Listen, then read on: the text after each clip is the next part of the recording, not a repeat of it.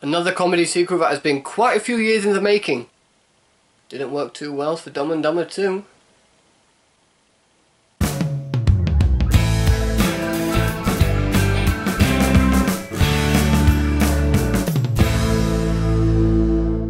Zoolander 2. Or Toolander, depending on what poster you saw. So Zoolander 2 is the sequel to the 2001 movie Zoolander. And in this movie, Zoolander goes into hiding because he believes he's no longer in fashion. He has lost connection to the world, he has lost connection with his son, and pop stars are being killed left and right. And now it's time for the fashion police, or at least that's what I call them. It's time for them to find Zoolander and bring him back. Now as far as sequels go, this is not a bad sequel. However, it is not great either. Like the first Zoolander, I had fun with it, and I found enjoyment with it. Ben Stiller and Owen Wilson do a great job in this movie. It's great seeing them back working together on a movie, and you can really tell that these guys love working together. There are some great moments where they are bouncing off of one another and generate most of the laughs for this movie. As for the rest of the cast, Penelope Cruz was good in the movie. She wasn't a standout, but she suited her role well. Kristen Wiig I thought was a nice addition to the cast. She played quite an eccentric character, and she also generated quite a few laughs in the movie. As for the rest of the cast, they could have been played by anyone in the movie, and I wouldn't have cared any different. Will Ferrell's character from Mugato returned in this movie. I didn't really see the need for him to come back, but he's back and he did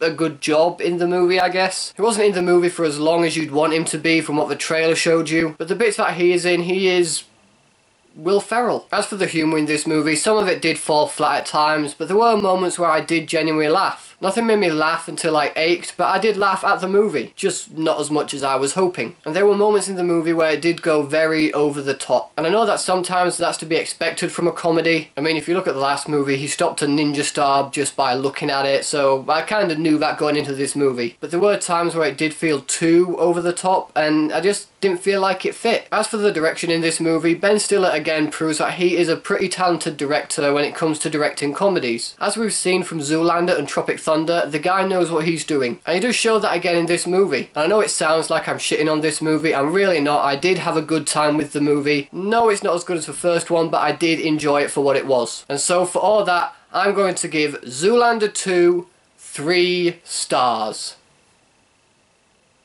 So guys, that's my review of Zoolander 2. Have you guys seen it yet? What did you think about it? Which Zoolander do you prefer, the first one or this one? Whatever your thoughts are, let me know in the comment section below. Thanks ever so much for watching, guys. If you like this video, please give it a thumbs up. Share the video with your friends, it'll help my channel out a lot. Subscribe to my channel for more videos like this. Thanks again for watching, and I'll see you in the next one.